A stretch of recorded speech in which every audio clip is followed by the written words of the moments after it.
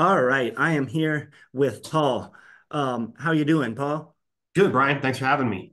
Cool. So, on this Red Belt podcast, I wanted to talk with Paul a little bit about a subject that he's been talking to some of his clients with. I've been working with Paul.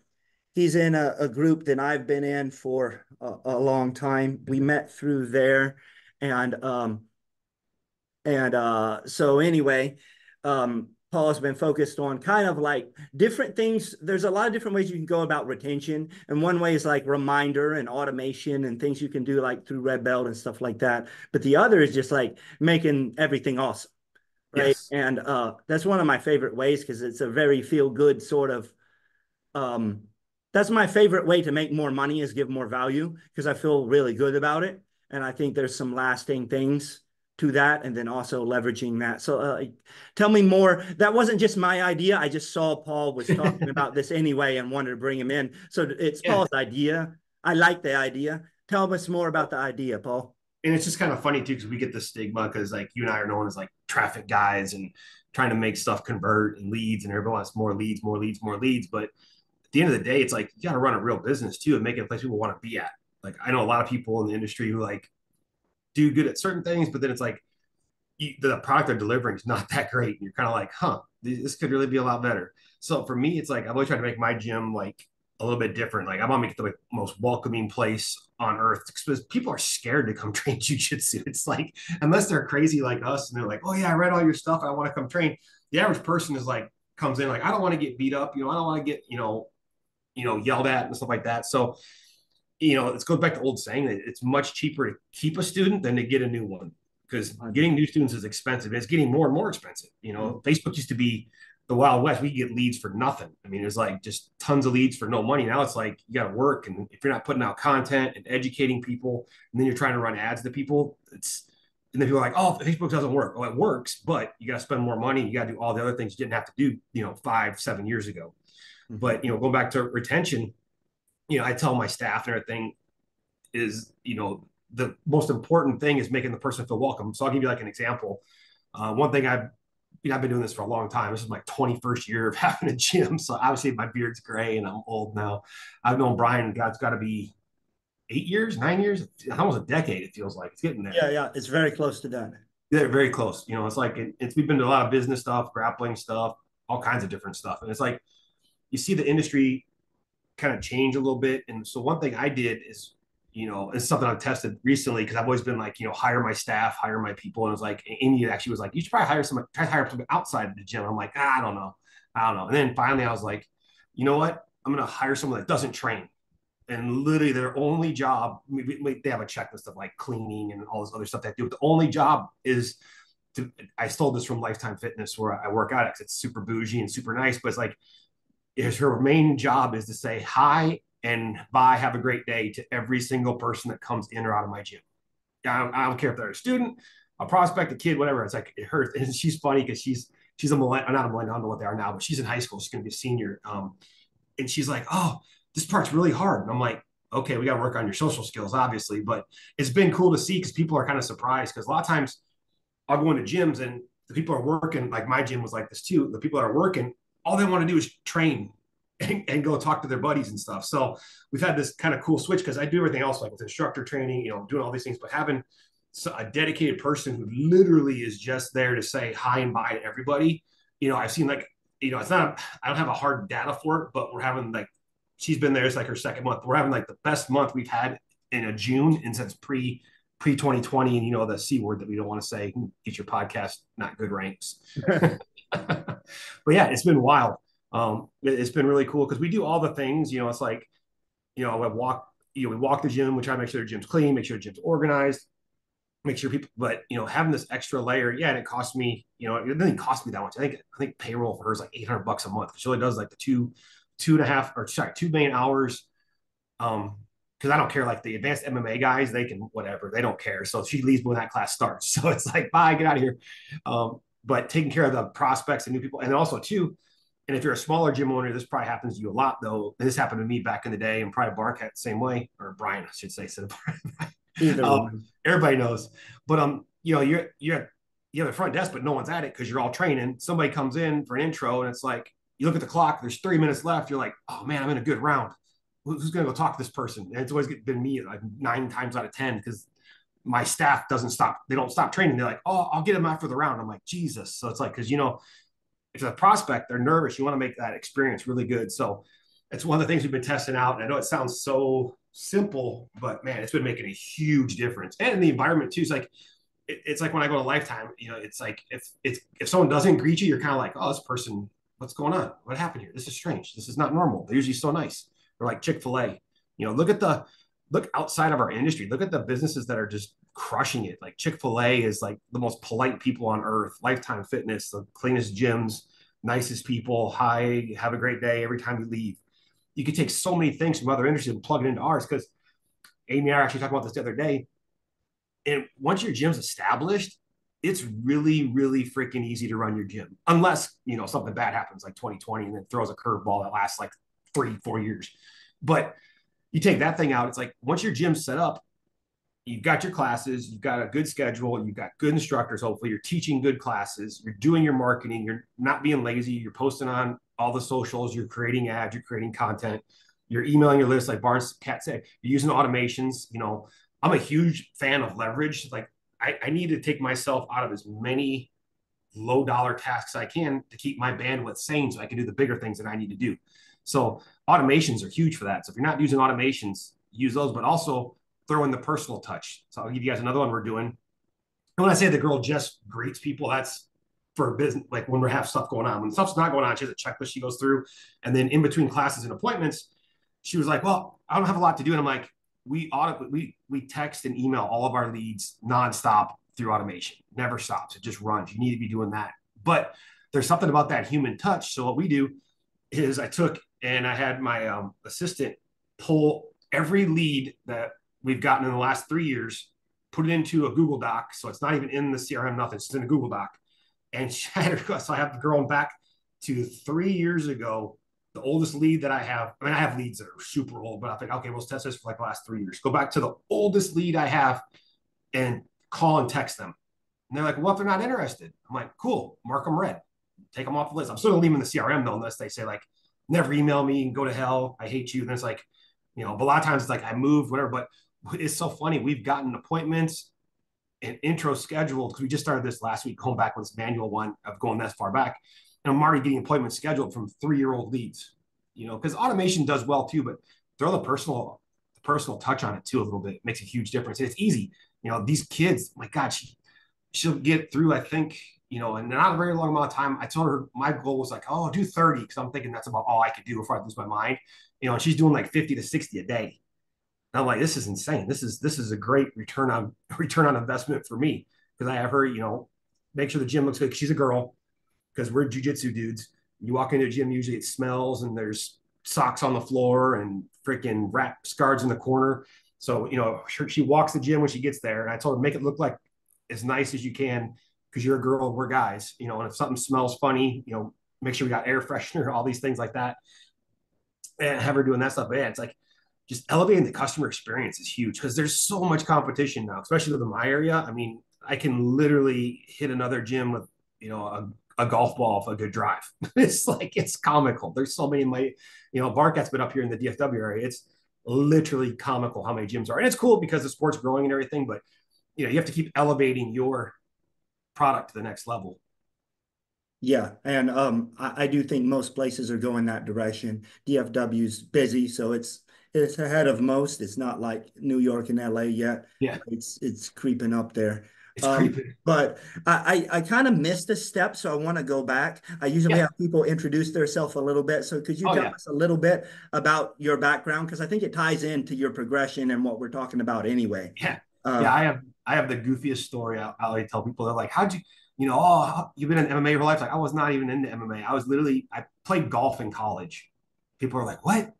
I was a nerdy golfer, non-lifting. And when you're playing college sports, you have to go to study hall 3 hours a week because to keep your eligibility, because apparently college kids flunk out and lose their scholarships and stuff like that. So, I'm in there with a bunch of football players and wrestlers and all these people and basketball players. I just mind my own business, do my homework. And then I kept seeing this one guy, and then I saw him in my dorm room, and I guess he had a girlfriend off campus time. He was always walking around. He was he's in pretty good shape, always hanging out. And he's like, we started talking, it's like that. Oh, you should come lift with me. And I'm like, dude, I play golf. It's like, what am I gonna lift for? He's, oh, I'd make golf better. We kind of hit it off, and he's like, all right, let's do that. And I helped him with some study and stuff. And then we kind of became really good friends. And he's like, man, have you heard of UFC? And I'm like, no, what is it? He's like, oh, it's this no hold barred fighting stuff. We're gonna watch it, blah blah blah. You should come watch. Start watching it. And then he was like, he was wrestling at the time, and he fell in love with MMA, and we called it jujitsu back then, but we didn't know what the hell it was. And he's like, hey, let's try this stuff. And we'd all go to this fitness place, had like this little like look little cheap rollout mats, and like he just wrestle us to death, then we call it jujitsu. And then he started like, he had met a guy that was there working for the government. The guy was based out, was also would bounce back and forth from Dallas. And he's like, oh, you should come down to Dallas and train at Machado's gym. And Travis was like, oh, okay, yeah, I'll do that. So he came down there. And then he was like, man, fast forward a few years, you go by, and I'd stopped training because I kept getting like banged up. And I'm like, bro, I can't do this. I have golf season. And I know it sounds silly to say, but it's like I have golf season. And so we still were friends and worked out together, everything, all through college and everything. And then I was getting ready to graduate. And he was like, man, I think I'm going to move either to Texas, LA, or New York, but I can't afford LA and New York. So I'm going to go to Texas and move. And you should come with me. I'm like, no, I'm just going to graduate and get a job up here and do whatever. What And he's like, location were you in at that time? what's that? What location were you in at this time? South Dakota. Okay. Beautifully sunny, exciting place. No, I couldn't get out. So I was like, man, I got to get out of here. I got to do something. So I ended up moving down here with him. And the funny story is, it was like, he's like, yeah, I'm going to go to Dallas. I'm going to train, and I'm going to get in the UFC and be a champion, yada, yada. And fast forward, it was Travis Luter at the time. So it's like, he actually did most of those things, it was crazy. So we moved So down your here. friend was Travis Luter? Yeah. Yeah. Oh, yeah. So I know who that is. For the Yeah. viewers, Yeah. he actually did very well. Yeah, he did very well. And he came, talking a late start, coming from the middle of nowhere, having moved to another city to train, got crazy good at jujitsu and MMA, and then did really well. Fought in the UFC, fought Rich Franklin, Anderson Silva, Pele in London. So it was cool. So I moved down here, and then he was doing his thing. I was just working. Then I was kind of done with golf because it's like, I'm not gonna. This shit's expensive when it's on your own, and the school's not paying for it anymore. And it's like, I'm not gonna turn pro. I'm not good. I mean, I'm good, but I'm not. I knew I couldn't make it at the pro level. So I'm like, I'll just give this jujitsu thing a try. And ups and downs, wanted to quit most of the times. It was so freaking hard because back in the day, there weren't beginner classes. There wasn't fundamentals. It was like, hey, how many times can you tap in 5 minutes? Was my life story for the first year, and then you fast forward, like guys in the room was crazy. It was Travis was in there, Anthony Prosh, another UFC fighter from Australia was there, Buddy Clinton, King of the Cage champion, all these like who's of mixed martial arts and jiu-jitsu. So I got to train with those guys. It was brutal though. I say the reason that I made it as long as I have in jiu-jitsu is because I just learned to survive the first couple of years. So I was just getting killed. So fast forward through there, and Travis is doing really good. And I finally got a really good job. I'm a stockbroker. I'm married now, got 2 kids. Life's great. But I was kind of like, man, I kind of hit my limit of like where I could go in the company. At this point, I'm probably 26, maybe something like that. And I was like, man, I'm just kind of losing my zest for life. It's like I'm getting fat. I'm not training as much as I can because I'm working all this time so I can get a promotions and all this stuff. And then Travis was like, oh, you should quit and open a gym. And I'm like, yeah, that's not going to happen, bro. And then talked to my wife about it, and she was super supportive, which is kind of funny because a lot of times in jiu-jitsu, women get a knock that they're not supportive about it, and they don't want their man to train, and they want him to quit, and all these guys, and these guys quit for their woman, and then she divorces them anyways. So it's like, if she's not supportive of your jiu-jitsu, be careful. So my wife was super supportive about my training, and then actually she's the one that's like, man, she could tell I was unhappy. We were making good money and everything. She's like, well, couldn't you just open a gym for a year and try it? And I'm like, I guess I'd keep my job and do it on the side. So I'm like, yeah, but no, I'm not gonna be able to find a place, that's gonna be able to do that. And then she calls me one day at work. She's like, hey, I found this place. It's right across the street from 24 Hour Fitness. And they said they'll do a 1-year lease with a 4-year option. I'm like, huh, 1-year lease? I'm like, that's tempting. I tell people now, never do this. Just go freaking rent space from a CrossFit place or something that has time. Don't go do what I did. I went and got a full-blown lease, no students. And I was like, oh, I can float it with my income. Then I didn't realize how expensive it can be to try to open a gym with no students. If you got 30 to 50 students that you picked up while you're training at, a rented space from somewhere, then it's a lot easier. But for me, it was a struggle because I'm working full time, trying to pay the bills, trying to teach classes, do all that. That all goes down. It actually works. I'm like, hey, I'm actually good at this. I really freaking enjoy this. And then so I'm like, all right, I'm going to renew the lease. I'm just going to do it part time though. I'll get it making money and then just be an extra income. And about that time, is when Travis got on the Ultimate Fighter, and I'm like, oh, this is really freaking cool. It's on the Ultimate Fighter. This is great, good for him, yada yada.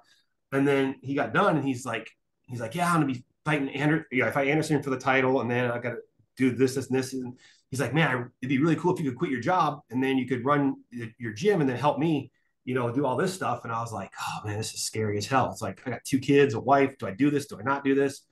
I'm like, all right, let's do it. And my wife was super cool again. I'm like, hey, she's like, I said, hey, I got this plan. I said, the backup is I'm going to leave on really good terms with my employer. I put up good numbers. I've been a good employee. I'm going to leave on really good terms. My license doesn't expire for 2 years. So I've got 2 years to make this work. And if I can't get us to where we were financially before this, then I'll just go back and do this part time. And then it was funny when you go all in like that, dude, the business is what it exploded. It was like we got so busy, we were doing so good. And it was like I started going to marketing events, do as much as I could to learn there. And it's so funny, guys, like taking these risks all have changed my life so much. So I was going to these marketing events, and this is back before they had like jujitsu ones and some of the ones you've probably heard of, the bigger ones. So I'd go to this fitness business summit out in California, which was all personal trainers and fitness gym owners. But I was like, man, I'm like, marketing's marketing. It's like, if it works for them, it'll work for me. And I kept seeing this guy from the UFC there too. And it's just me and him and a bunch of freaking jacked up gym bros. And we were like, so we'd hang out and eat and talk and stuff and hit it off again, like just networking and talking. And then that was Alan Belcher. So it was kind of crazy. It's like this random thing. And then one day he said, hey, we bounce things back and forth. This is back when, we were doing all that crazy ClickFunnels stuff when Alan was doing all the like Ben Askren's launch, Alan's launch, all these different, we were doing all these crazy launches, and he'd have these contests, and it would be like, hey, I'm doing this one. Whoever gets the most leads, wins this prize, this prize, this prize. And every time he'd do a launch, I'd be like, if I didn't win, I'd be like in the top 3. He's like, you're always like right up. What are you doing? I'm like, man, I'm going to this. This is back when you could really manipulate Facebook. Like, I'm going to this group here. I'm using this page, and I'm sending people here, and then I'm giving this. And like, when he started talking, he's like, man, that's really cool. And so him and I would jump on the phone and talk traffic and nerdy stuff like that back in the day when you could basically give away anything on Facebook. And then later on, he's like, hey, I'm going to start a mastermind, and I want you to, be like one of the people part of it. And I was like, all right, that's cool. And then the third guy, or he was supposed to be him and another guy, and the other guy had to drop out because of something to do with like leases and something that he had in another business that was in the same industry. But yeah, he was in I know who you're talking about. We yeah, don't name him, but he had a do not compete from another group. yeah, He had signed. yeah, yeah. And yeah, so what's weird is I remember this order a little bit differently because I ranked on those launches too, and that happened. I think there was some before that, but the some of those launches were after that because I participated. Yeah, no, there were more. Alan kept doing them. Yeah. Oh yeah. Yeah, yeah. Yeah. Alan loved that. He was deep into that game for a while. Now he's back into punching people in the face and doing really well at that. But yeah, it was fun. We used to have a lot of fun back then. And if you know anything about Brian and ClickFunnels, he's a ninja. But yeah, and it was wild. So I met Alan. He did that. That got going, and then he's like, "Hey, I want you to do more." And I'm like, "All right, cool. Let's relaunch the company," because I forget what it was. Originally, it was like Combat Con and stuff like that. And then he did Combat Business Success, got that going, and then him and we got to a point because it worked out really good. If you ever read the book Rocket Fuel and you have a business partner, it's huge because he was a visionary and I was the execution. What do you call it? Visionary and integrator, not executor. God, I was the executor. No, I was the integrator. So Alan had crazy ideas. I would implement on it, take action.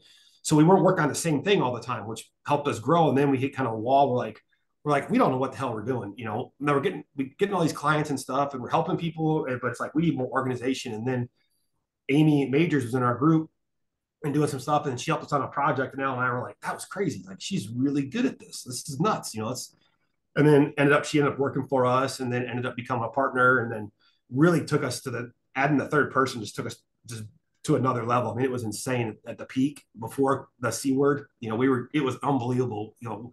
Because one, in our industry, there's a lot of empty promises and unfulfilled things where we were like, what we did is we tell people, hey, we're going to do this, and we would do it. We'd show them how, but you also know how people, if they don't do what they're supposed to do, they're not going to get any results. Like, oh, this doesn't work. It's like, you didn't go to any of the meetings. You didn't even get on the Zooms. It's like, you didn't even open the portal. You didn't go through the trainings. It's like, we have everything. It's tried and true. Like anybody, and Brian's seen people, Brian's a success story. I feel if you get a plan from somebody that's done something and you follow it, you're going to get to their level or higher. hopefully higher. I love it. We have clients like Chris Conley. His gym's way more successful than mine. I love it, but it's a different model that I don't want to have. But he is the mega gym, and it's super badass. But it's like, and he still stays a client even though he makes insane amounts of money and super successful. And he was on a previous podcast. He's a great guy, Yeah, but he's he was on here recently.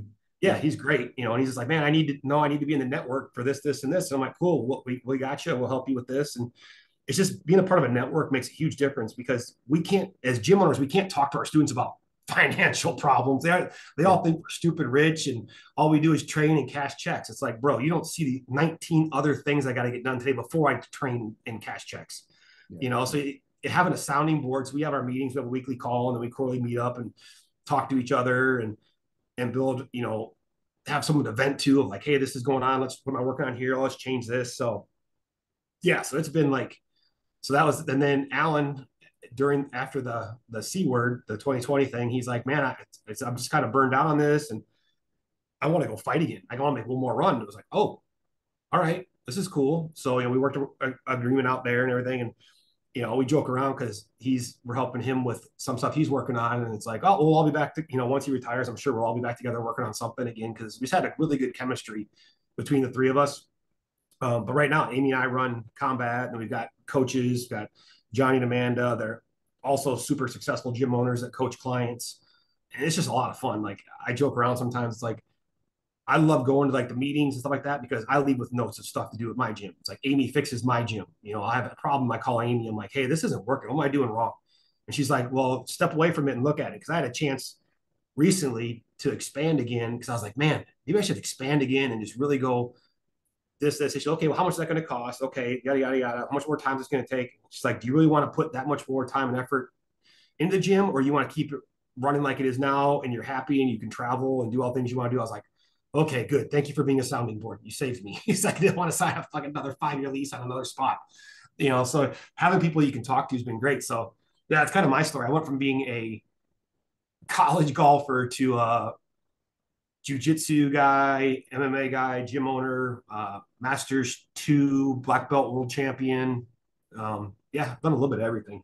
So it's like, So going back to the early piece of that, which yeah, is so one, I like all the guests to give a little bit of the story, but the other is like, man, I really want to talk about it because so I'm sure you left off some of the hard pieces you had. I ended up starting training at like a white belt karate gym that had an MMA program, and I got my humerus bone broken in an Americana by the oh, head coach the Jesus. first month Yeah. of training. And I still came back and right. And so obviously those sort of experiences we want to try to save our customers from. Yes. But Yes. one thing I've been thinking about, like you said, like there were no beginner classes, whatever, I've been thinking about a lot recently, the way it always used to be and the way I taught. So I taught before I opened. I had my 10th year anniversary of 10th at Beaumont recently. Prior to that, I taught at a free club at Lamar University for a number of years. And people came in all the time. And what I was thinking back to is like, we were really tight. We had a nice culture there. Not that we don't now, but like it was a special tight culture there. It was kind of small, but it was tight. And also the kind of self-defense, just kind of like special quality of the jiu-jitsu that people got from defanging the new guy every day. So you got something from from that. Like I think it not so much for the new people did it add very much, but for the existing people, I felt like, okay, that more recently that I have a longer and longer beginner program and that we do like site control drills and things like we taper people in. And what we see is the vast majority of the time, the defanging process never has to happen because they're more comfortable and whatever. And yes, they got to get used to jujitsu, but people don't ever really encounter the sort of spazzy, frightening white belt. I mean, at Lamar, there was several times somebody Dude. tried to start punching me in the face during Oh, the man. it happened more than once. Like we ended up like racing challenge-ish all Yeah. the time. And it's like people were ready for that. And it Yep. was like you hear about old school jujitsu. And at that time, I was a white and blue belt most of the time. Towards the end, I was purple. Very last second. Most of the time, I was a white and blue belt, kind of Yeah. a seasoned white and blue belt, but still. And like, and also ranged from 115 to 130 pounds. Yeah. And the other people weren't, right? So the people Yeah. doing this weren't. And so it was rough. And like, I really enjoy the fact now that the gym is more chill because that's removed. But I've been thinking, like, what are your feelings about that? Like, is there something missing? Is there a way to put that back and not I know exactly. without the negatives, right? Can we Yeah. put the positives back without the negatives? Man, you know what's funny? Brian's right. You go back those days, it was Wild West back then because guys, I mean, it happens so rare now, but guys would literally come in to challenge. Like, Happened I've all the seen, time at Lamar. All oh, the I couldn't imagine being at a college. That'd be just insane. Like, ours was, it was so funny because, like, Travis, I grew up with him. He would just, man, just murk people. It was like, oh my God. And they're like, but they didn't sign up. I'm like, well, yeah, because you killed them. They almost died. time. But like, yeah, I remember those days, and it's like it was no joke. Like you were like literally, you got self defense training in jiu-jitsu because you get a spazzy big white belt, and they're literally you get elbowed in the face on accident. Literally, it's like it's just violent, and so that part is missing. I feel like I do feel like And you would do it all the time. yeah, all the time. Yeah, bruised up, banged up, and you're like, this is hard because they don't know what they were doing. It's not their fault. They're just being aggressive. But I think we have with the beginner classes made it where it's a lot safer and open people, but we've also taken away that part. So one thing I do at my gym now, which is kind of a weird thing because I've always been a super traditional guy. I mean, I did MMA and I've coached MMA and I've had guys go to UFC, and now James Vick runs an MMA program out of my gym, and he runs that. I run everything else, but it has a younger element in there. So it's kind of like people, it's kind of crazy because, MMA guys trying to get him in the gi is like, if you're listening, it's like pulling teeth. It literally, it's an argument I'm so done having 10 years ago. And James and I were talking about that. And we're like, he's like, well, I want to have this MMA program. And I'm not a big fan of the gi. I'm like, dude, you don't have to be a big fan of the gi. You fought in the UFC for how many times? You submitted how many people in the UFC? It's like people know you can do jiu-jitsu. It's like, and so what we've done at my gym is kind of wild is in my main training nights, we have gi and no gi at the same time. So one mat's gi, one mat's no gi. I'm teaching the gi class. James is teaching no gi. And then what I do is it started off kind of like they did their own thing, we did their own thing. And then, then to be like, hey, so-and-so's got to fight. You have a couple guys that could come over here and roll with them a little bit. I'm like, oh yeah, cool. So now it's to the point now where it's just a mixed class. If you're seeing me post videos, you'll see like a dude, it's like the old days, a dude in the gi rolling with the dude no gi. And nobody cares. But I tell the guys, the older guys in the gi, I'm like, hey, and they're all younger because they're younger, want to be MMA fighters. There's some, I say want to be successful fighters. They're actual fighters. But I'm like, hey, none of you guys have to roll with any of these kids because it's a challenge. It's like, you don't want to get but it's been fun because I'll do my gi rounds, whatever, and then I'll grab one of the younger guys and do a no gi round. But I'd love to punk them. I'll wear my gi the whole time, and I try to, like Barncat knows, I'll take my lapels and I'll try to choke people. It's I don't care if you're wearing no gi. I'm gonna use my gi as a weapon. Right. But you've also rolled with me, and Yeah, I'm one of the most chill people that you've rolled with. yeah. And No, that I you're don't fun as hell to roll. roll. Unless you're really going to be ridiculous, then Yeah. I might decide. But like, if you're being chill, like, so not all no-gi guys are spazzes, right? No, I meant MMA guys. Maybe refresh that. No, I'm talking about MMA guys. No, if there's Oh a no yeah, guy, well, especially new guys. You have me oh, thinking about maybe if I have a day where we bring in some rounds into the Muay Thai program because I there have a you Muay go. Thai program in my because those guys don't roll. It's like we could Oh, if I'm missing the spazziness, if I'm like having nostalgia, it's like yeah.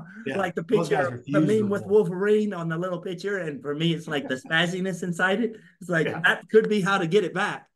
Yeah, because you go back to what you said there, because when I said like the newer nogi guys are just younger wrestling type spazzy, but when the guys are actually get good at nogi, then they're fun as hell to roll with. I'll roll, we'll roll nogi, gi, whatever. But they're fun when guys have technique. But when they don't have technique and they're just young and athletic, yeah, you get some of those old school memories come back where you're like, shit, I gotta. Like, I'll give you an example. Like my son's training now. He's training. He's fighting under James in my gym, so he's training to fight. And he's like, he's freaking. I don't know if you met my son or not. You might have. I don't know once, but he's 21, crazy athletic. Did jiu-jitsu his whole life, wrestled. Now he's working stand up. But like, and it's especially because it's me. Like he does not want to lose to me, which he's going to lose to me, but he wants to beat me so bad. Like, but it's like when you're rolling, sometimes you sweep somebody and older guys just kind of accept it, like, oh, okay, and they establish a position. No, man, him and his friends, I'll sweep them, dude. They plant their foot, they bridge hard, they come at you like they don't accept anything. It's like it's because it's like a tournament match almost. Thank God I'm way better than them, but it's like at the same time I'm like I gotta do shit right because it's like these kids they're so athletic and it's so cool to see. So it's fun to do that sometimes. I'll roll with the younger guys and I'm like, wow, if I had your athleticism, because I was not athletic and I sucked. It's like these kids, you sweep them, they bridge back. You're just like, I'd be at the chiropractor right now, get my back put back in place. They can do crazy stuff. And so it makes it a lot of fun when you get those flashbacks of like, oh, this is like back in the day when you're doing MMA training or you're throwing with the new white belts. They're getting good now, so it's a lot of fun. Yeah. So, yeah, I was thinking about that recently. I was like, hey, are we good? Am I really doing people a disservice by like never exposing anyone to I mean, I'm for sure doing people a service by saving them from because it's so I can't save you from everything, but that there's a certain piece of that experience that it just doesn't need to be there all the time, like every Yeah, day. no, And there's a certain type of customer that you and I both want that probably he's will not. not be there He won't be if there. that's every day, right? Yeah, no, no. It's like we do that. That's twice a week during the week that we do that. So it's not every day. So they enjoy it. And a lot of them don't roll with the young kids. I'm like, no, you don't have to. And then, but then the young kids, the other days a week, I have all my advanced MMA classes there because they're just freaking So what are ragdoll they doing? They're wrestling. basically coming in as guests in that other program with you, is what they're doing, or What's that? so what are you doing twice a week? They're basically coming in as guests in that other program with you. No, no, no. We have the two classes that go on, and then twice a week we just all roll together. Oh, so you have like a special class where it's like a mix of. Yeah, it's twice a week. Yeah, so it's like so it's fun. The classes, yeah, we have the classes is separate. So I teach gi, James teaches no gi, and then at the end everybody just rolls together. So it's like you get the craziest matchups. It's pretty funny because I'll have like three gi matches and a no gi match and a gi match. I'm like shit.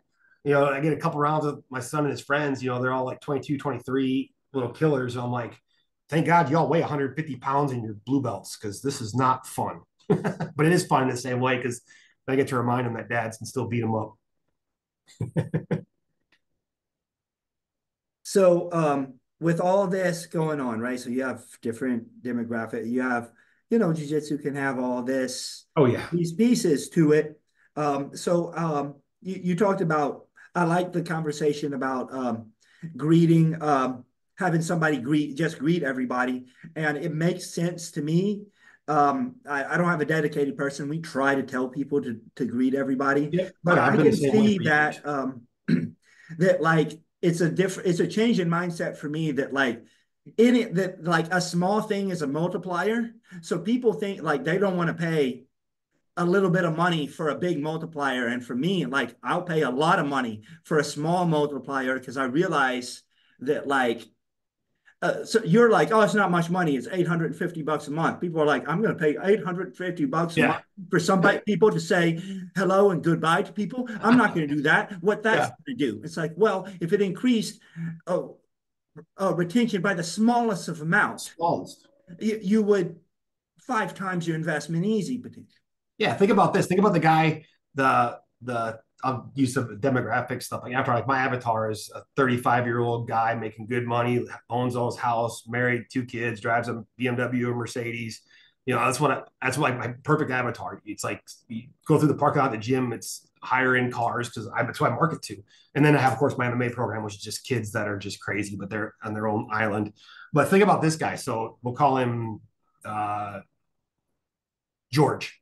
George comes in, hard day of work, and he's like, "Oh yeah, can't wait to train. I'm going to train." He comes in, he gets, just has a bad day. He's getting ragdolled, right? And he's just like, "Man, no, I'm this, this shit. This just is not for me." And then he sits on the bench, watching matches. Nobody talks to him, because everybody's focused on training. They're like, "We're focused. We're in the zone. We're training." Everybody's on the mats, laughing and giggling. He's just sitting in the bleachers, like, "Man, maybe I don't belong." And then he walks out the door, and he's like, yeah, maybe, but you put the stopgap in there of somebody, he's walked out the door, has had a horrible experience, or not horrible, it's a bad day, shitty day on the mats. We've all had it. And this person's like, oh, bye, have a great day. See you next time. And you're like, oh, thank you. Kind of just to me, it's like if I can do those little things that might change somebody's attitude in their feeling of belongingness, like we talked about retention, is like it's really hard because jujitsu, I use the word the cultish thing, but you develop cults and cliques even in your gym. I try to break them, but it's like, you have these guys, they show up to train and they all end up in the corner in their little group. And then this Yeah. one's got the other group, and these are the other guys, and they got their own little groups. And it's like, all right. So I'll purposely like, all right, everybody switch, get a different partner, So it's like you develop these little, and it's good for the culture, but then for the new guy trying to break into that culture is tough because he's on the outside and he's not cool. And then it's like I've had people in the past were like, well, I don't want to know anybody's name until they're a blue belt. I'm like, wow, you are gonna have a really hard time with retention. It's like, you don't know. It's like you got to really focus on the little things. But yeah, doing that thing of having somebody there, from what we've gotten so far from the test results of it, it's been great. What do you have other little things other than that you've implemented? What other small little tweaks are you thinking about to make the experiences great for those sort of reasons? Yeah, big one is making sure, and it goes back to like the successful gyms, man. Make sure your bathroom is freaking immaculately clean because the guys don't care. But little Johnny's mom is like, I get tired. The bathroom there's so disgusting. I don't want to use the bathroom. It's like clean your bathroom. Make sure your gym looks like no one's trained in, because our first class is usually kids classes, right? Make sure when those parents show up to class that gym looks immaculate. There's everything's put where it belongs. Everything looks nice. It's the Walmart versus the Apple Store mentality. It's like if your gym looks like a kids' toy section at Walmart versus the Apple Store, the parents get a perceived value of like, oh, this is why I pay more to go to this gym because they take care of everything. Everything's nicer. Make sure the gym looks good. And what I do too is even before I had this front desk girl, I used to do it more, but now I've done it less. But I would have one of the moms.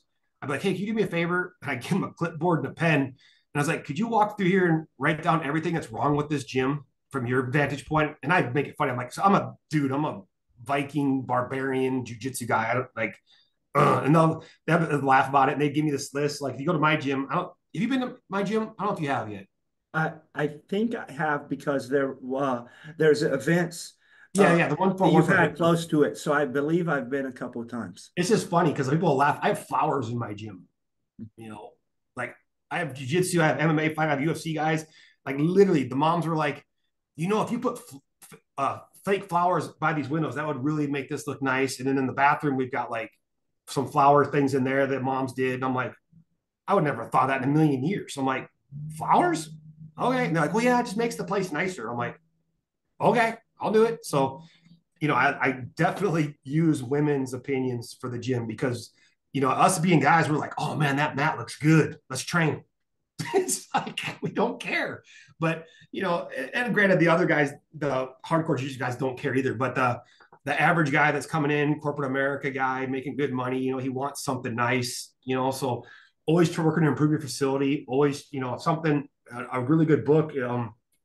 Was it the ice cream maker? Yeah, it's a really good book, Ice Cream Maker, about like if small things go wrong in your business, it leads to bigger problems. So like if something's broken, fix it. Like if you got a broken fan, get a new one. It's like little things like that. Like people see broken things and it builds on to the business because then you start letting other things go. It's like in the book talking about the broken window theory was like if a business had a broken window and they didn't replace it, that within X amount of time they'd go out of business. It's like it's crazy. It's in the book. I'll get you this. I'll send you the stats sometime. It was pretty nuts from the book, but it was a theory that they had called the broken window theory because like what if someone's not willing to replace things, they're not really willing to run the business. I mean, that's a big example. We're going to fix the window because I don't want my shit getting stolen and I don't want a broken window either. But, making sure that the gym is immaculate, the environment's good. And then the one thing I do still to this day, and yes, and it gets exhausting too, is I literally try to interact with every single person that I see that day. And that can be a lot because it's like I'm up there, if I got little ninjas, then I got kids class, then I got fundamental jiu-jitsu, then I've got advanced jiu-jitsu, and then I've got Muay Thai. That's 5 potential classes. If there's 30 to 40 people in a class, that's 200 people. If you count parents, might be 250. And what I mean by interact is like, as I walk through the gym, I'm like, hey, how's it going? How's it going? Like, and then if it's like the dads or the guys, fist bump, like, hey man, what's up? How you doing? How you doing? How you doing? In class, if I'm teaching whatever, I talk to every single person in class. It might be a long conversation, but it's like, I try to give them small critiques on that technique, but then, fist bump or, hey, what's up? How's your day? Into class. If I didn't get all the way around, it's like try to interact with everybody I can, and just I want the vibe to be like just so welcoming. I want people to just love coming to the academy and training and making it their place, because I hear that people all the time, like, man, this is the highlight of my day because, work's hard, marriage is hard. I just come here and I just train. It's great. Everybody's so awesome. I'm like, all right, cool. That's the culture I built. That's what I want. It's like, I don't want to have it where it's like I don't like going to the gym. I've had it like that in the past, and it was like you're just like getting burned out at the gym. Like I don't like this place. It's like, but to me, it's like I'll go up there today. It'll be the highlight of my day.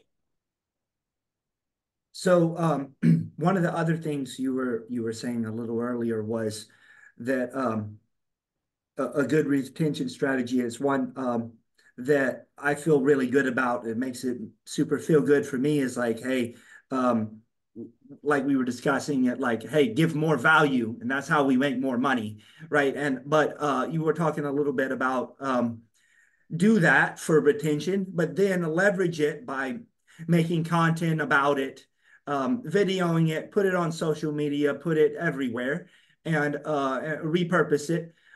So basically, try to capture the value and use that for marketing. So it's retention and the value, and that it serves its purpose on its own, but then re-leverage that for marketing. So some of the things you were talking about is like, is it hard to video and capture somebody saying, um, good morning, hey, have a good day, good night? Like, is that like what can we capture? What can we do to make stuff awesome that we can capture and make content out of? Man, that one I wouldn't worry so much about that one, but the one that's working really good for us and we mess around with is I'll just ask like random students, I'll like, hey, can I make a quick video of you? And they love it. And I'm like, I had this one guy, he's like 64, and I'm like, hey, what do you love about the gym? He's like, oh, I love training. Everybody's so nice to me. I'm like, what would you tell somebody who says they're too old to train? He's like, I'm 64 years old. And I'm like, yeah, we get a lot of guys like in their 30s that think they're too old to train. He's like, no, man, come train. And it was a 45-second video, whatever. It went crazy on social media, organically. So it's like, if you haven't read Gary Vee's new book, Day Trading Attention, just finished that one. I was expecting like, I was like, oh, I'm gonna, how when you think you're gonna get like some cool hack like back in the day, like, oh yeah, if I did this, I could do this. And then like I read Gary Vee's new book and he's like, make content about your business, and if it does good organically, turn it into an ad. And I was like, wait, where's the fancy stuff? And it's like, there's nothing fancy. He's like, he goes, just do good, cool shit, post it, and if it does well, turn it into an ad. Because people always get so like, oh, I need this campaign and yada yada yada, and Hormozy style. Even Hormozy switched his status now of being he's gone to become a branding guy. He's like, yeah, because he was used to make fun of branding. And now he's like, no, actually, you need to have a brand. You need to build your brand. So my brand is what I do, and it's super cheap. I'll give you guys a couple hacks here. Is like one, I have a picture of like my mats just looking super like my mats are super cool. Like I had them custom made to look like the IBJJF tournament. So it's like people like as a mental thing for guys. That way they get. I'm like, oh, this will help you out when you compete because then you're used to competing on the squares and the colors and everything like that. And so my mats look like that. So one day I took it, and the gym just looked super good. Like the floor was shiny, everything looked super nice. I took a picture and I made an ad. I made a post first. It was like, you know, at Peak MMA in Keller, we pride ourselves on having the cleanest gym in town and heck probably the world.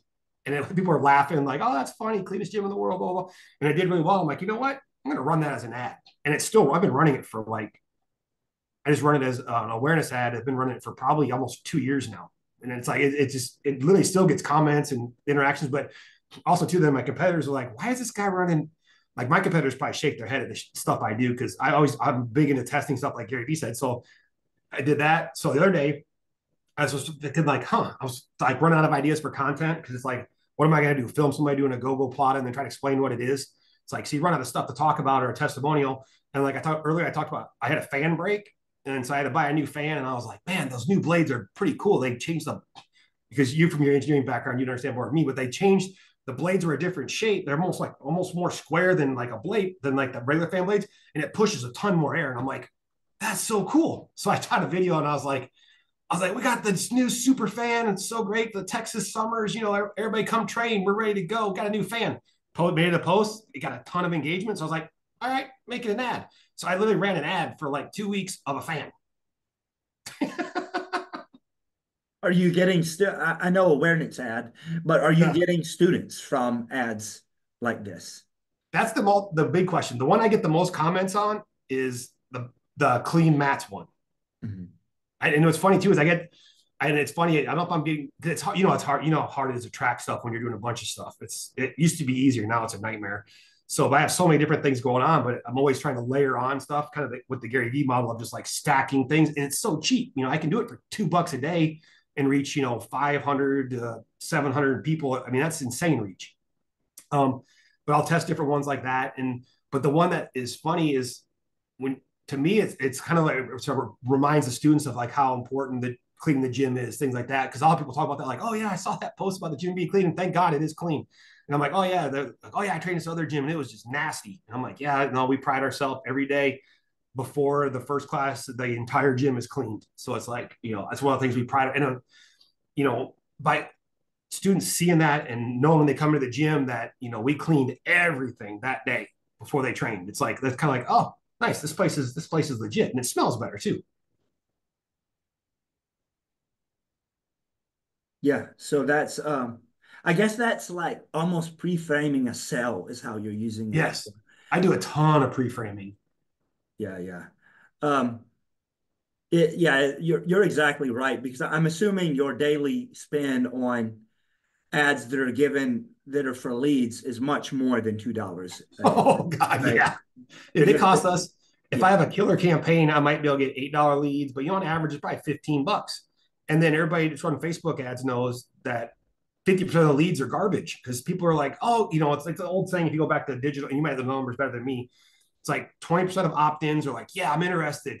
30% are like, oh, I'm interested maybe later. And 50% are like, oh man, I was drunk. I don't know why I filled that thing out. I might come in 5 years. Is that kind of close to your numbers? we try to get them with like I have really long automation series now, but yeah, I mean, I can do a little bit better than those numbers. Yeah. And Maybe I have it pushed back to only like 30% or 40% are for the far future. But yeah, yeah, some of them will be like, we will get them on the phone or immediately. And it's like, oh no, I'm no longer interested. It's yeah. like, bro, it has been 27 seconds. That's what I'm talking about because you're a marketing ninja. You understand this more than most people. Is like we can get leads all day long, and like, but the thing is, people are like, oh, Facebook doesn't work or Google doesn't work, or you. I'm It's a like, numbers game. it's a I numbers mean, game. it's Facebook doesn't work as well as the organic SEO leads. No, There's just, organics. I'm going to run out of those, right? So Yeah, you're going to run out of the people that are searching for BJJ in your area or whatever terms you want. There's some other terms you can go for, there's but not very many. you're going to run out. So instead, you cast the wider net and you catch some what's the name of the fish that nobody wants, the hardheads or whatever. You catch Oh, carp. yeah, so the Yeah. saltwater fish and everybody throws Dude. back like another stupid one of it. Like so, we cast a wider net and we captured some fish that is like ew, and it stings you. The one it's like get out of here. But that's a good one you brought up, though. And people need to remember it. And I didn't think about that the way you said it. That's a good way I'm going to explain to people. I was like, it's casting a net. And unfortunately, the bigger the net gets, the more carp get in there. And it's like Brian said, you can literally be like, you could literally get somebody that just filled something out and they're like, oh, no, I'm not interested anymore. It's like people are just weird. But, you're Bro, going to get that was 20 seconds ago that I wanted that. their attention span. He's like, I saw a different ad for Pilates and I'm going to go do that. Yeah, I've Okay. already scrolled, and yeah, that'll be maybe I'll be like, hey, I'll take it as self-responsibility. I should have responded faster while you were still on the thing because at 27 seconds you have time to opt in and go back to Facebook, and every fifth post is an ad, and you are a serial ad clicker. You've already opted into something else you like better, and you're on the phone with them. They got you first. My bad. Uh, The goldfish attention span. yeah. Um, Yeah, it's wild. Yeah, constantly I'm looking for different we're working on, I'm not going to say it on a recorded call, but I'm working on some special red belt stuff that I'm testing for Nice. that. And I've tested it. It's not in everybody's software, but we are getting some results. where it's changing those percentages a little bit with that. That'll be announced soon. But like I'm always trying to push into those numbers a little bit.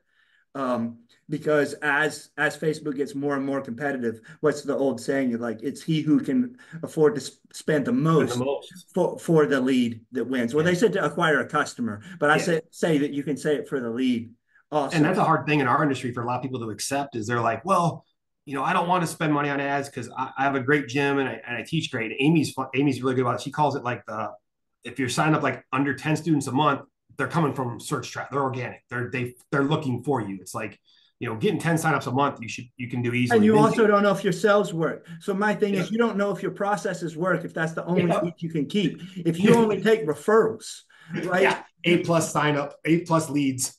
The Yeah, well, then organic it's ones like, are oh yeah, awesome. I'm good at sales. I'm good at It's like, appointment no, bro. setting. Yeah, well, this is like when I signed up for gyms, that nobody even answered the phone or had a website. I just Yeah, had to get in there. It was referral, it's whatever, and it's like yeah. they didn't Lay miss down. me, and they didn't have any process whatsoever. So, is that the only leads you want? And that's why you're suffering because there ain't very many of those people. Um, It's yeah, so if you want a normal human, you got to meet a certain minimum that most martial arts gyms don't meet. If you want even more, then you have to be excellent, oh yeah, and you have to be the Chick-fil-A or the what of the service. So you're going to get people. There's so many people that I say that they don't like. Oh, I don't eat fast food, but they'll go buy Chick-fil-A. yeah. It's not fast food. They think it's fat. It's You know, fast food. dude, and the price of Chick-fil-A now is getting to the point where it almost is like dining out. Everything's Well, so they're fast expensive. food, but they're priced. They're pricing themselves as at the low end of like actual sit down Restaurant, restaurants. Only you don't have to sit down, 100%, 100%, and and people will people pay still it. pay it because it's like because they don't want to have a negative experience. They want the Yep. quality to be higher. And Oh, dude. Yeah, a Chick-fil-A sandwich versus a McDonald's sandwich, night and day. I mean, it's like I eat both. Unfortunately, sometimes you're in a situation hurry, and my kids want McDonald's. Like, oh god, this is gonna take me 2 days to burn off. Or Chick-fil-A, you eat it, and you're like, huh, that was a pretty good sandwich. That's pretty. It looked like real chicken. it pretended to be at least. Maybe Yeah, it was. pretended to Who be. knows? But it's also like the experience of employees, and it's like Yeah, how do you I get with the owners there, but like obviously it's a franchise. Obviously the owner's not there. And dude, they got their stuff obviously on the lock. owners of all the other places would also like to give good customer service. So how the heck did they give so much better customer service than everyone else? I don't know the answer. I know there's whole seminars about the answer, Yeah, but yeah. I think it's just really training their staff and setting high standards. And that's what we have to do as gym owners too, is set higher standards. It's like because we're not going to get less competitive. There's not going to be less gyms opening up in your area. There's not going to be. It's you have to keep raising the bar. It's like no, the I bar have to, is raising whether you raise it or yeah, not. yeah. And then you're like, well, I used to do good. My gym used to make money. Now I don't know what happened. I'm like, well, you don't market, and your sales aren't that great. One, there's more people in our industry that it's going to be perpetually opening up. Two, there's other industries that are directly going to compete with us. Our same person is could go several different places, and there's more of that. I mean, there's more Crunch Fitness. There's more, and they've got classes Yeah, inside there. There's more 45s. of this, that. Um, I love kickboxing, whatever. Oh, that's not a Yeah, competitor to us. It's like, well, it could be. it could be. It could be. Just like competitors for your kids program could be gymnastics and dance and baseball, um, because they're not necessarily going to do both. Um, so all everything's getting more competitive. It's getting more saturated. Um, and the standard more businesses are knowing what the heck they're doing. More of them are attending marketing. They're learning. They're having tools. They're using automation. And It's huge. that stuff used to be just because you dip your toe in it, you were at like the top of and now it's like that's part of the minimum. So that Yeah. it is changing. The dude that kicks people in the face in their garage is no longer your top competitor in many cities. Used to be. It used to be, yeah, garage jiu-jitsu used to be a thing. Yeah, it used to be your top dude, like of the numbers. Like, yeah, he's really great. It's awesome over there. It's what like okay, cool. Well, but now you have multiple places, or it's like, oh, the karate school with the jiu-jitsu program. Well, now you have those, and there are kids programs and whatever, and then you have all these BJJ black belts, whether they're good or not, customers They're doesn't everywhere know or now. care. Yeah, And you have many of these, right? Because product to BJJ going on is these people are coming out, and so there's many more school owners. There's many more potential solutions. it's great as the So if your industry grows. solution sucks, there's a problem. You're in trouble. Yeah, because I used to dream of the problems we have now. I read that quote somewhere. So I was like, the problems you have now were the dreams you had in the past. It's like if you had told me that I could make $10,000 a month with my first gym, I'd have been like, yeah, you're lying. It's like I cannot. It's like what? And now it's like if we made 10,000, I'm having to lay people off, and I can't pay my bills because my bills are a lot higher than that. But every level had was it new levels, new problems. It's like having 100 students, then getting to 150, then getting to 2, then go 3, 4. Every step you go costs more money, time, and effort. So Mm-hmm. there's finding that sweet spot, and it's part of like my gray beardness. Is I quit.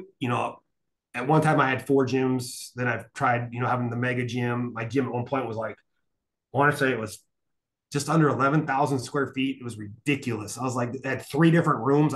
You could literally be having a party in one of them. I wouldn't know what the hell's happening because I'm in the other room over there side of the building. And I was like, and then you start getting stressed out. And that's why I kind of mentioned earlier when it's like, when I knew I was going where I didn't want to go, I was like, I don't want to be here. It's like, I didn't, I mean, and I did a lot of things wrong. I designed it wrong. I could have done a lot better job, but when the gym got that big and my payroll got that big and the stress got that big, people don't realize when you're running a big gym, if you don't like people quitting at a regular size gym, when you're running a mega gym and say you got 400 members and you got a badass 5% retention rate, which is, better than 90% of people I talk to, that's guaranteed 20 people canceling a month, with just guaranteed or more. I mean, It's hard to maintain a 5% churn rate at that size. oh, Like at if that you size, do it at a it's smaller so, size. At that yeah, size, usually you're looking at 8 to 12% churn yeah, rate, which means you're looking at 40 or so yeah, people quitting yeah. a month. Yeah, people are like, "Oh, I want that many students." I'm like, "Well, have you done? You Well, got you to have to remember, be prepared to sign up 40 students to maintain. yeah, just to maintain." It's All like, those big gyms are signing up. Almost all are signing up that many students every you month. have to, yeah. So I hit a point in my life, and I was like, man, I don't, what's the answer? It's like I want to be able to. I don't miss traveling and going and doing stuff. I'm working all the time, and I was like, I slowly started downsizing like my renewal account. I'm like, oh, I'm not going to keep this piece and then this piece. And then now I've got the gym like right where I love it again. It's like, it's just runs smooth, consistent. I don't have to stress about it. The numbers are easier to deal with, which makes it easier to be profitable. Because like Brian said, I don't have to sign up as many as I did in the past. Yeah, there are some months where we'll get 40 sign up month. And it's like, oh, that was great. That's literally going to the bottom line. It's like not like it was in the past where it's like I had to hit that number just to keep at the level I was at. So, you get to different points of the game where I'm at now because I'm 49. I'm kind of like, I kind of like a little less stress and I just want to chill a little bit and go off to Thailand for 2 weeks and train and sit on the beach and drink coconuts. But, having it at the gym where I have it now I really like it. Amy calls it a lifestyle gym because, I have it dialed in where I can do my things that I want to do and then build off that. Now it throws a monkey wrench into it now as my son is training a lot and he wants to be a fighter now. So now I'm like, oh my God, now you suck me back into more time and more hours and more training and stuff. But it's him and it's fun and I'll do anything for him. So, he's got me working more than I want to work right now, but it's worth it. It's an investment in him and his future. So, but if he wasn't fighting, yeah, my gym would just be like super smooth and nothing, no MMA worries. But now, because my focus is jujitsu. I love jujitsu. It's like I have kickboxing, I have MMA. Those guys are great. But man, at the end of the day, I'm a jujitsu guy. It's like I've done everything and I love jujitsu. That's my baby. It's what, I look so forward to it. Like my favorite, I set my schedule up around my life because that's one thing we can do. A lot of times guys like, oh, I can't do that because the students will get mad. It's like, man, set your schedule up around your life after you're established. Like I live for my Saturday morning class. I wanted a class that didn't interfere with family stuff, everything like that. I wanted to be able to just go in, train super early, not super early, but 9 a.m. Boom, get after it, go have fun, train hard, and do, it's like, it's as close as the old school as we can get. It's like a short warm up, and then we just do rounds for a little over an hour. And it's just so much fun. It's the best class of the week. And I designed it that way. Yeah, I mean, I personally, Wouldn't I have a couple of really long time students and staff members that work for me that are interested in MMA and are still trying to do something. And that's really the only reason I have any personal focus in the MMA program at my gym. Otherwise, I'd be like, those guys could handle it or whatever. I wouldn't even care. Like, hey, you want to come? Like, I like that all disciplines are at my gym. I Yeah. like the kickboxing and jiu-jitsu, and you can be well rounded there. As far as catering to people that want to be in the freaking UFC, I do not care. That does not make me happy. The feel good No. emotions are no longer connected to that at all for me. It's been Whatever disconnected. whatever good chemical my brain produces, it doesn't produce it when we sign up that guy or when you No, talk to that guy. My no, brain it's produces the other chemicals when that guy says he wants to fight in the UFC. when you were younger, I was the same way. I was like, oh man, I can't wait. Yeah, it's gonna be great. And then you're like, oh, now people say it, and I'm just like, oh God, okay, okay, Yeah, your brain also makes the bad chemical. yeah, Here's oh that. yeah, Yeah, so yeah, I'm also over that. I'm about improving people's lives and doing yeah, martial arts, and we can do a little bit of competing. yeah, Mainly we compete in jiu-jitsu. We still fight in MMA and stuff like that, but like, and a certain type of dude that's a martial artist and wants to fight in MMA doesn't bother me. The yeah, typical MMA fighter is kind of icky in general, in all ways, with our other training partners, with everything. And yeah. that dude I don't enjoy a whole lot, but Yeah, we've had to weed a couple of those out. And don't be afraid to do that too. If they got somebody that's just not a fit for the gym, it's like, hey, bro, this might not be the gym for you. It's like, and I blame it on. I'm like, man, we're an older gym, it's like because they just sometimes people just don't fit, and you're like, man, you might want to try another gym. Yeah, you're gonna lose revenue, but you're gonna lose more revenue from them hurting people yep, or running people out even or run without them off just them. because they're a dick. Yeah, I mean it's your gym, the mat is kind of going to have a certain vibe, and if you let people change it, it it don't actually take that many people to change a vibe of a huge mat. No, And it doesn't. if you let them do whatever, so yeah, that's something I've been try to be careful about, and I care about that a lot, and that's one of the reasons that I kind of just okay, cool, we separate the beginner program, we do it this way. Really like the vibe; it's super valuable.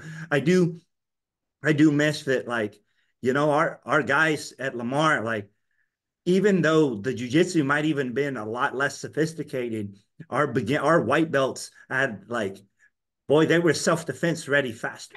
Like they were like, They and can throw they were down. really tight. It was very us against them, and like they were down for the team. And like I liked a lot of that, and I miss it. But it's like I don't miss All the the other icky stuff. and toxicness. Like I The don't like I toxicness. would like the good without the bad. I'm not willing to take the bad again to get the good. Yeah, Sure would like to cheat and get the good without the bad.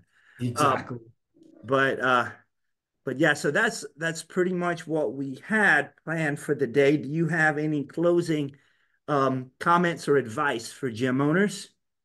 Yeah, I joke around with people. It's a stressful job. It's like we left a 9 to 5 to work a 24/7. It's like I never turn on. Like it's the hardest thing is to turn our brains off from like trying to improve the gym or improve our jujitsu. It's like so make it the best thing you can. But at the end of the day, you got to remember that like we have the best job on earth. It's like when I was in corporate America and just grinding away and trying to, get my number move up so I could get a chance of getting a promotion and a 5% raise is like, busting my ass. And I dreamed of having a gym someday. And then I had the gym. Then I'll run people and they'll be bitching about something. I'm like, well, yeah, if you don't like it, you can go get a job. And they're like, oh, I want a job. I'm like, exactly. And then fuck it. You know, you have a great thing. And I think it's as you get older, you kind of develop, like you said earlier, it's like, I want the gym to be a place that helps people. It's like, yeah, I've been there, done that. I've fought MMA. I've trained MMA guys. I've done jujitsu. I've done everything I could possibly do and competed in a bunch of different stuff. But at the end of the day, it's like helping people is way more rewarding. It's like winning is cool and it's fun, but like getting to impact people and just things get tough when you're in the gym. But just remember, it's like it's the best job on earth. I mean, it's crazy. Like I can go like today. It's like, I did some stuff I did this morning, train, eat lunch with my wife, hang out with the kids, do what I want to do. And then it's like, okay, then I got to jump on this Brian. Then I got to take my daughter to therapy. And then it's like, okay, cool. Now I'm going to go. Then it's like my time, grab a quick snack. And then I'm going to go teach and I'm going to go choke people. And sign some people up, and or at least see how many people we signed up, and check on our numbers, and just man, it's a great life. And you can make whatever you want. You can make I think you said it earlier about the toxic stuff. If you have stuff in your gym, get rid of it. Get rid of the annoying things that annoy you, and like just make your gym a great place. And it's going to grow too because people are going to be happier to be there. They're going to stay longer and they're going to bring more friends. Exactly. So if people want more, they want to follow you more, learn more about you, where should they go? Uh, I'm on Instagram more, Paul period Halme, on IG. Also, I'm on Facebook too. And then, yeah, any of those are great. Yeah, I like Instagram better though. It's less. Facebook's just gotten to be so much drama. I have to unfollow so many people. All right. It has been great. Thanks so much for coming on. Yeah, thanks for having me. Right. Thanks.